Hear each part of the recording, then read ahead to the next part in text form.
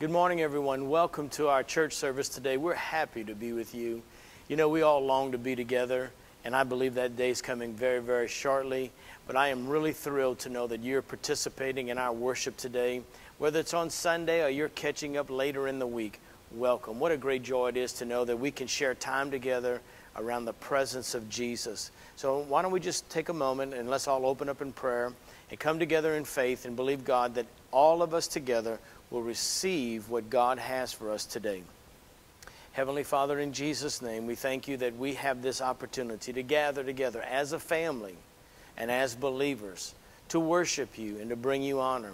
Father, we ask you to bless our time together so that we are able to carry you outside of these walls through social media and through just friendships, that God, we can bring you the comfort, the love of the world to our surroundings. And we thank you for your presence in Jesus' name. Amen. Well, guys, we do love you, and we just always want you to know you're not alone. But we want to just again thank you for being a part of our family. Now, we're going to break away just for a moment. Enjoy the worship. We'll come back and receive our offering and then get into the Word. So we'll see you in just a moment. Good morning, y'all. We're so glad to be worshiping with y'all this morning. I encourage y'all to get off the couch, get out of bed, out your comfort zone, stand up and worship the Lord. Give Him all that you have because He's worthy of all our praise.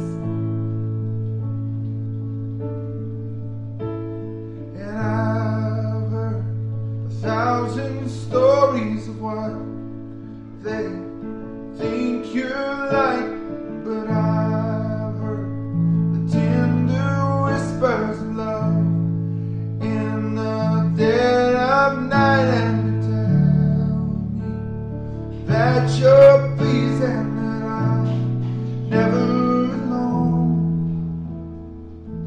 You're a good, good Father. It's who you are. It's who you are.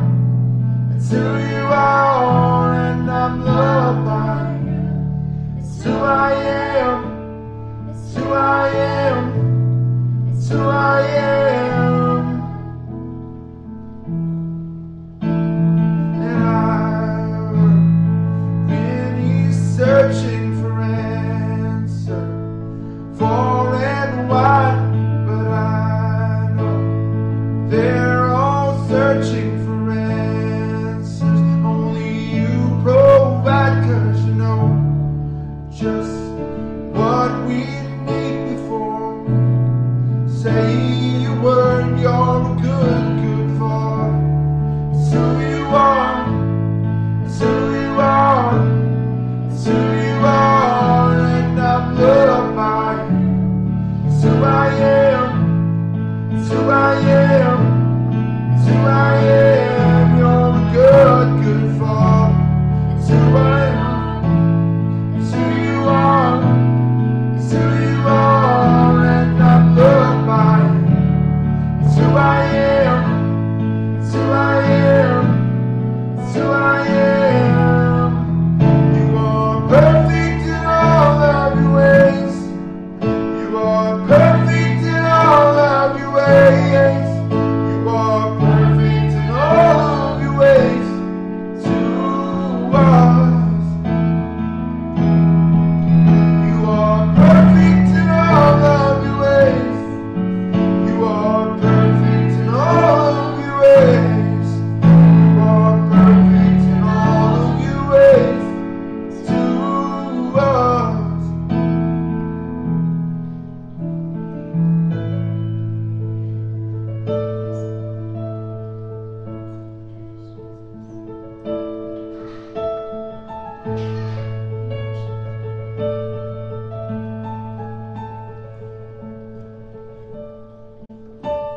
It's love so undeniable. I can hardly speak. Peace so unexplainable. I can hardly speak as you call me. Deeper still as you call me. Deeper still as you call me. Deeper still and to love the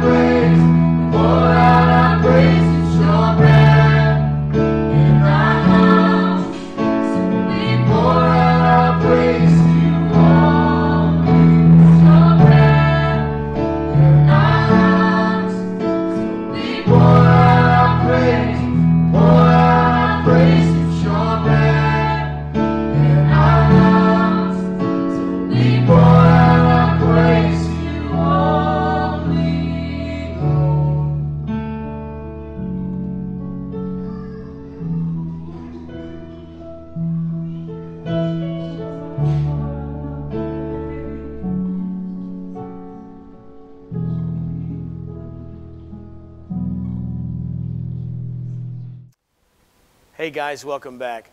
It's offering time, and we're honored to have this opportunity with you.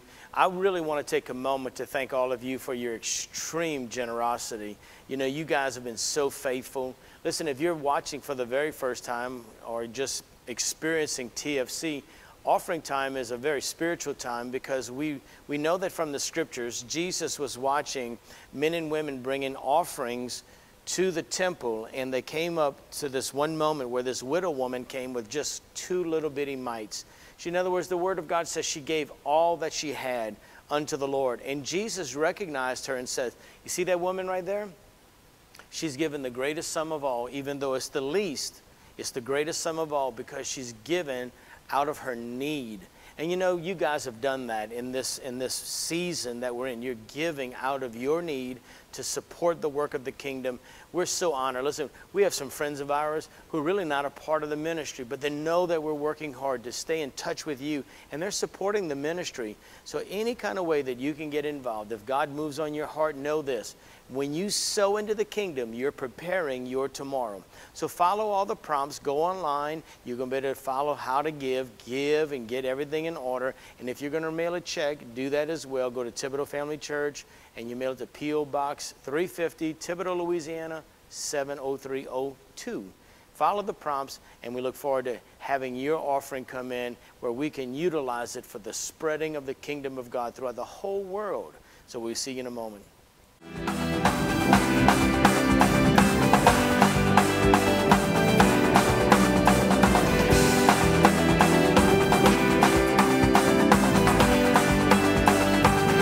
Step out of the shadows, step out of the grave, break into the wild, and don't be afraid.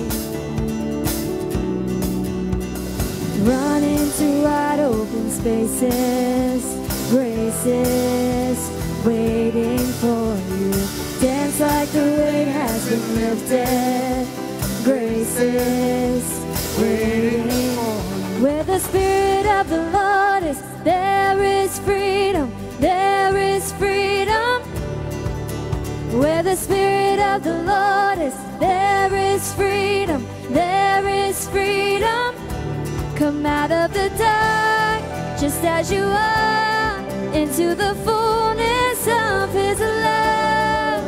For the Spirit is here, let there be freedom.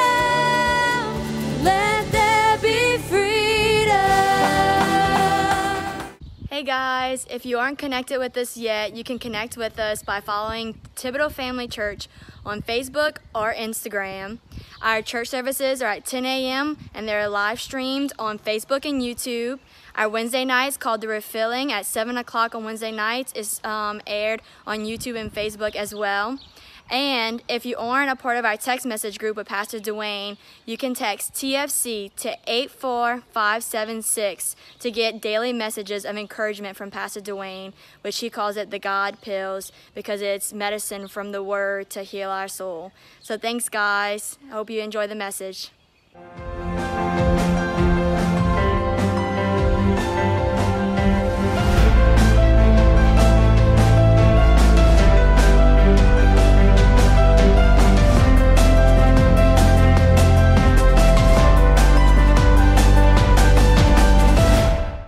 Hey guys, welcome back. Hey, you know what it is? It's word time. It's time to get into the Word of God. So let's take a moment and pray. Father, in Jesus' name, thank you that you'll give us eyes to see, ears to hear, a heart to understand, and the will to obey the Word of God. And we thank you for this time, this blessed moment. In Jesus' name, amen. Now this week, I want to talk to you about, I got this message that's kind of brewing up on the inside of my heart. And I want to talk to you today about hearts that beat together as one. Now I'm going to take you on a little bit of a journey because of some things that God has shared with me, revealed to me as I've studied for a lot of this work that we're doing right now. And over the Easter season, I came across this one scripture where we talked about it last week in a brief moment, but I want to again add to the journey. Where in John chapter 20, verse 17, Jesus tells Mary, he says, I want you to take this message to my disciples, and I want you to tell them that I ascend to my Father and to your Father. I want you to tell your brethren, I want you to tell them that I'm going to my Father and their Father. I want you to go tell them that I'm going to my God and their God. And you know, that did something for me because I wanted to know at that moment, what was Jesus talking about? Because I think it's phenomenal that Jesus makes available to us the one that he relied on while he lived in this earth. Both the one who gave him the authority and the power to bring in the kingdom of God, and also the one who loved him and cherished him and looked after him while he was in the earth. So I said, let me just do a quick study of the word God and Father that Jesus brought up in the Word. So the first reference that we came up with was in Matthew chapter 4, verse 4, where the Word of God says that man shall not live by bread alone, but by every word that proceedeth out of the mouth of God. So Jesus now takes the term God and he says, you are to live by the words that come out of this authoritative position called God. This one being, God himself, who speaks into existence, life himself.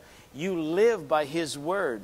Then he goes on to tell us different things. He says that the Father comes in power. He says that you err not knowing the scriptures nor the power of God. So now we see God being connected to power. We see the fact that living is connected to God. Then we find in Matthew chapter 22 that he says, have you not read the things that were spoken unto you by God? So now he goes back to the scriptures again, saying you should be reading the word that God has given you, that gives you life and who provides you with power.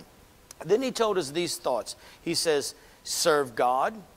And then he tells us because God clothed the fields with grass. But then he also says, so how much more will he take care of you? Then he tells you to seek first the kingdom of God. Remember, God is referred to the one who we live off of, we live by, the one who supplies us with power, the one that we're to seek, the one who clothes the earth with beautiful grass. And then he tells us we're to seek the kingdom of God. Then he tells us that he cast out devils by the Spirit of God. So you can see that God is a picture of life and authority wrapped up. And so we then turn to the thought process, well, what does Jesus say about the Father?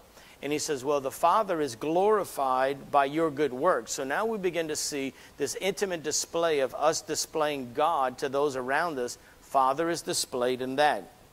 Then he tells us to be perfect even as your Father in heaven is perfect. So now we have this illustration, this picture now that's put before us that we serve a perfect Father and we are now called to be like him. Well, how is that possible? Well, I have to draw nigh unto him. He tells us that the Father knows what things you have need of. So there's the care of the Father. He says, Father forgives, so you have to forgive. All of this is said because of this simple point that I want to make, is that Father who took care of Jesus, God who demonstrated his power through Jesus, is both now our God and our Father, and we need to celebrate that. So on Wednesday night, then, I really felt like we were going to take a journey, and we did. We began taking a journey of developing a strong spirit. So if you miss Wednesday night service, go back online and get caught up on that. And one of the cool things about a strong spirit is that the strong spirit makes a way for God to move in your life and in the life of others. So strong spirit is super, super important, having a strong spirit. So instead of teaching all that, go back and get that. So in order to have a strong spirit, though, you have to live in a life of what is called repentance. And a life of repentance is not just identifying like all of my sin, but it is really putting me in a position where I identify my shortcomings so that he can be Lord of my life over every area of my life. So I found this statement in my studies where it says that repentance is you giving God the right to direct your life. So that means I'm willing to look at life God's way. I'm willing to change my perspective on life because I needed to see it from God's way. So when you look at all this, now you get a picture of God and Father, God the Father, the one who now portrays authority, gives you power, but the one who cares for you, loves you. And now you're willing to, by developing a strong spirit, to mature, to become that believer that is needed in the earth, but that's going to come through a life of repentance. I'm always changing my perspective towards the kingdom of God. So then that brings us up to today, my heart beating one with Father's heart. You can find this scriptural text in Matthew chapter 17. You can read verses 17 through 21. It's a beautiful text of Jesus coming off the Mount of Transfiguration. He comes into a time now where he's coming off of that mountain, and he's now approached by a father who has a son. This son represents mankind, and he has now been affected by a demon. Well, the only begotten Son of God is Jesus. And Jesus comes off of this mountain, and now he's approached by a father who has a son who's been affected by a corrupt system. And his disciples couldn't fix it. So he turns to Jesus and he says, I need you to help me. Now, what stirred this particular message in my heart was the fact that recently we lost one of our beloved members of our church family to the coronavirus. And we called the church together to pray and to believe God for supernatural things in this individual's life. And the glory of God is that to be absent from the body is to be present with the Lord, but that we will believe in God for a miracle. And in that regard of her living, it didn't happen. And I don't know about you, but I'm a pastor. I'm a pop of a family. It really moved my heart. And it brought me to this particular text where the disciples asked Jesus off to the side, why couldn't we cast this demon out? And Jesus basically tells them, he says, this type of infliction, this demon that was affecting this young boy has to be removed only by prayer and fasting. Or in other words, you have to live a life that is separated unto God in order to be able to move these forces of power. Now remember, what we've been talking about is that Jesus has given us access to Father and to God that he lived by. He lived underneath his dominion.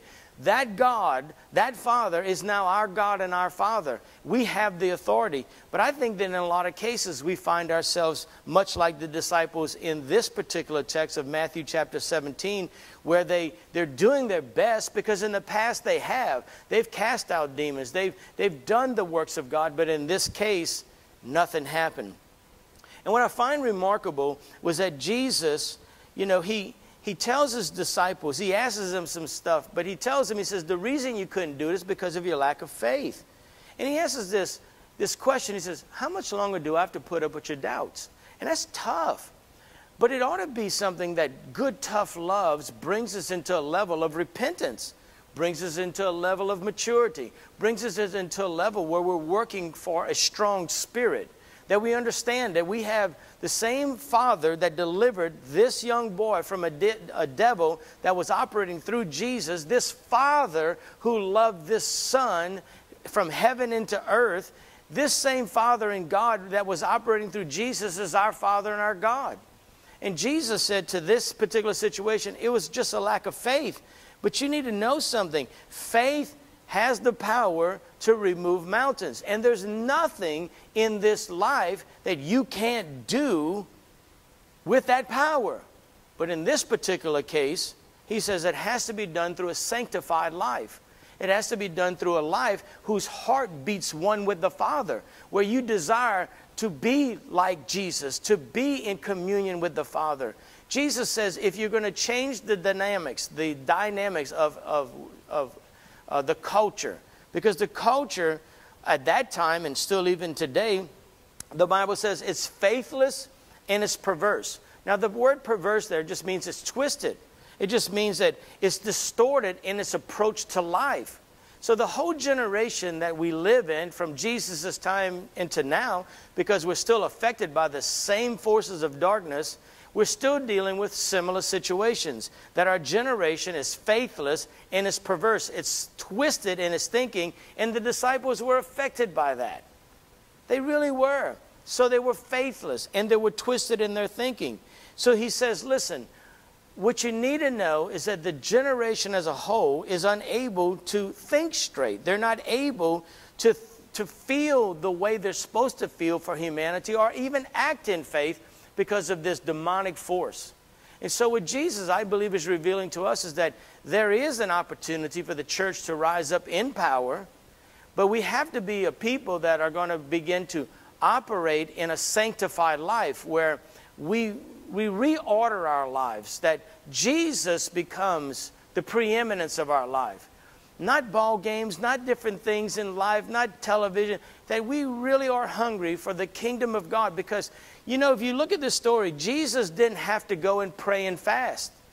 He had already prayed and he had already fasted. In other words, he had already prepared himself for tomorrow. And when tomorrow came, he wasn't caught off guard. My thought process in this message was simply like this. We're coming out of a winter season and we're moving into a springtime. Most people are getting their tillers prepared, their yards are being prepared, they're servicing their engines, their outboard motors, all these different things, and they're servicing them into operating measures where they can go out and take care of business. Well, the kingdom of God, in a lot of cases like that, we run into difficult situations and we say, church, let's pray. Well, it's almost like, well, I need an oil change first, and I've got to get my filter set, reset. I've got to do a lot of things, and then I'll be really ready to press in.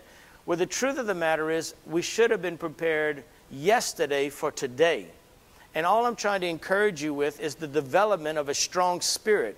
And we do that by learning from our past experiences of our shortcomings. This is not a message to discourage anybody, but to propel you into greatness. To say, listen, a part of developing a strong spirit is staying united to the Father that Jesus has made available to us, drawing our resources from the God that He drew His resources from, developing an intimate relationship with Him where my heart beats one with Him. Therefore, no matter what comes at me today, I'm prepared because of who I've been connected to this morning, last night, the day before. I've been in a lifestyle of sanctification or prayer and fasting. And when we do that, we're prepared to face anything. Now, we know this, that the Word of God says in 2 Timothy chapter 4, verse 2, that if we're to preach the Word, we're supposed to be instant in season and out of season. Or in other words, we're ready to proclaim that Word, and I believe just not the proclamation of it, but the demonstration of it, or we should be ready to rise to any occasion. We have that ability to do that. So we put the Word of God on display, whether it's convenient or it's not convenient. And I'll give you a prime example. In Jesus' early ministry, in Luke chapter 4, verse 38 through 39, Jesus went into Simon's house and he found his mother-in-law there. She had a high fever. Jesus went to her, stood over her, rebuked the fever, and the fever left immediately. How did that happen? Because of an intimate relationship with the Father. Now, the Bible just teaches this, that a life of separation is a life of preparation. So if you live a life of separation, you'll always be prepared for the events that are yet to come. And so here's where we're going to close at in Hebrews chapter 2, verse 10 through 12. You can read this, but it does say this. And it became him for whom are all things, and by whom are all things, in bringing many sons unto glory, to make the captain of their salvation perfect through suffering. For both he that sanctifieth and they who are sanctified are all one. So in other words, we've been made one with Jesus. We are brethren in the family of God. That's why he says, I'm going to your God and my God, your Father and my Father. So he says, for this cause he's not ashamed to call us his brethren. So you just, continue to read on your own time pace, but you're going to find that we've been connected to a family, and we are truly sons and daughters of God, and we should have great results in our life. So I want to encourage you to do something. Be proactive with the kingdom. Be instant, now, ready to go. Be ready for the occasion. How do you do that, Pastor? Spend time with Jesus.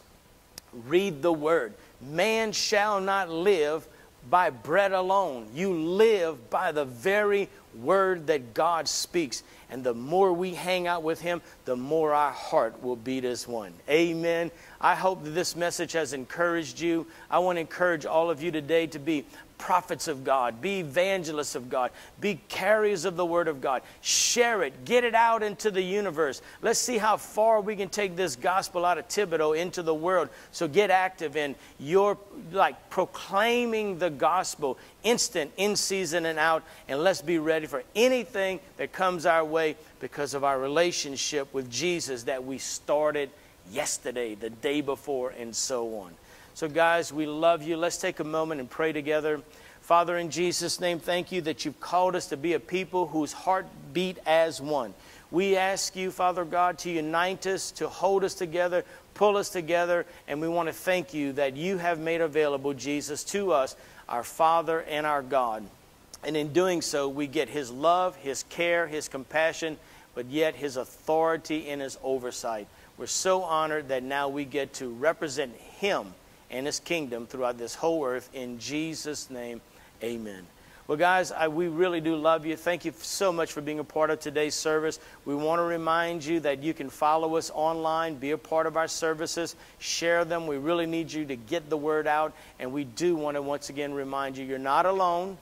We're going to get through this quickly, and we're soon going to gather back together to worship Jesus together. We love you guys. We'll see you next week, or actually, we'll see you Wednesday night. So come on in and join us. We love you, and we'll see you then. Bye-bye.